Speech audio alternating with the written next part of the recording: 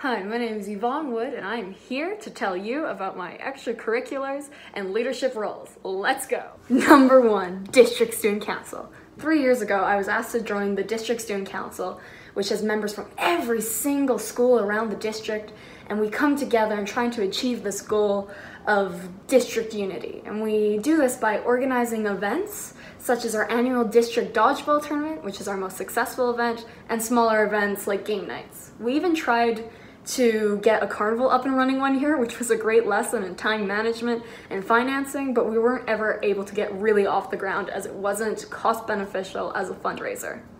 All the proceeds that we gather from these events go towards, we donate them towards local charities, namely being the Kelowna General Hospital, the Person Road Family Hub, and this year we're donating it to the Ride Not Hide Foundation, which is this big community bike ride event. You gather your friends, your family, and you go on this big bike ride to raise awareness on mental health in youth and break the stigma surrounding it.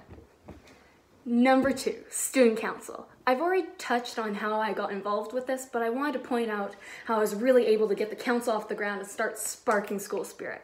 I did this by creating the grade wars to create some friendly rivalry in the school body.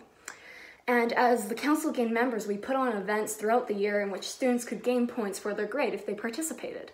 Very much like the houses in Hogwarts. We put on Spirit Wear Fridays, Stuff a Bus food drives, and at the end of the year, the winning grade would get a prize. And that's how we really started getting the student body involved with all the different activities the school puts on for them. Number 3, TEDx Youth. I was one of the luckiest people to be selected to be a TEDx Youth speaker in 2019. And what I loved about this experience is it allowed me to express my passion, but it also really inspired me to not just talk about what I love, but to actually go out and do it.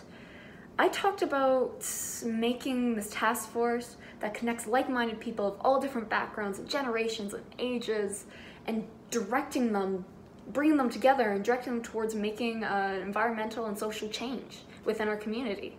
And in that spirit, I am currently designing that task force with the help of one of my teachers, Michael Ross, the Interact Club, the Rotary Club, and the local fire department.